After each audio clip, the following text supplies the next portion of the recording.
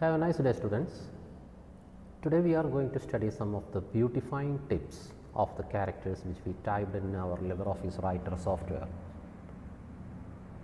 To beautify a character, first of all we must select the character or the text we typed.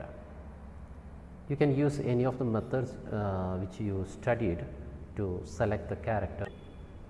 I am selecting. I place the cursor on the left side of the paragraph, the starting point.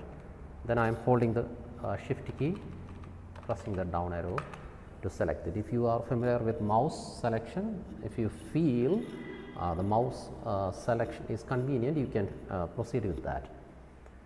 Now I selected the paragraph.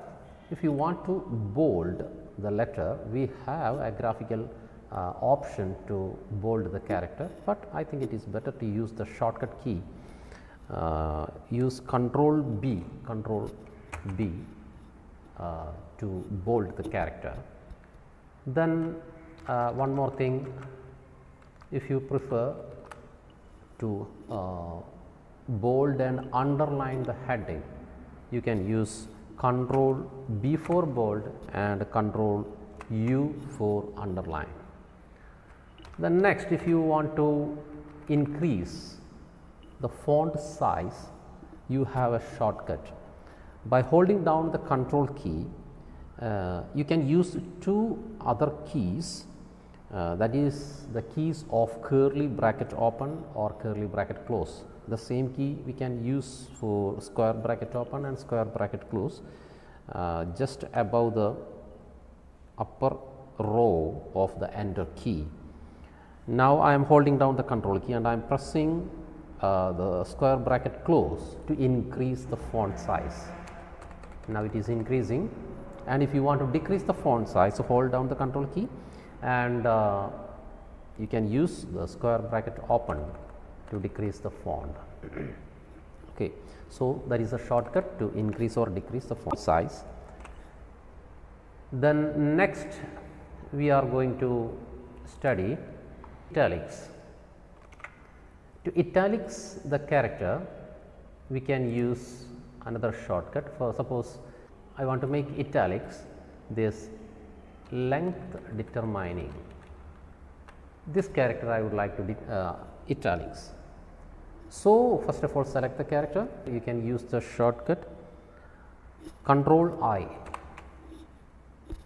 And these all Control I, Control B for bold and Control U for underline, all these are toggle keys. You can press the same key once again to restore the characters in the previous position. And when you hit the key repeatedly, you can see the action is toggling repeatedly. Okay.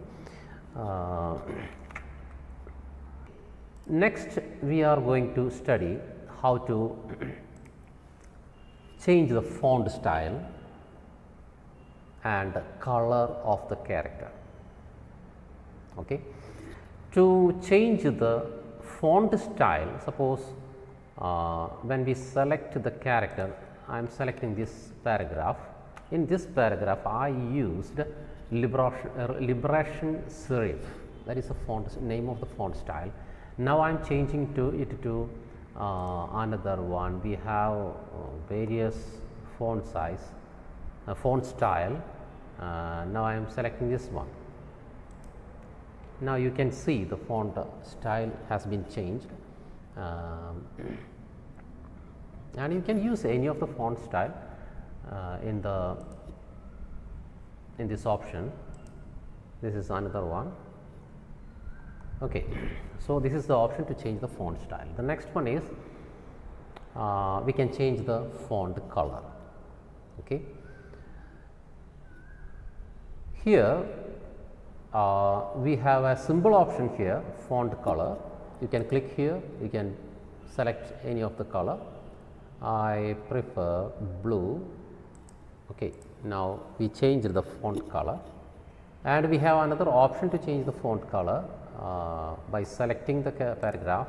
I am selecting this paragraph, and next I am going through format menu, character.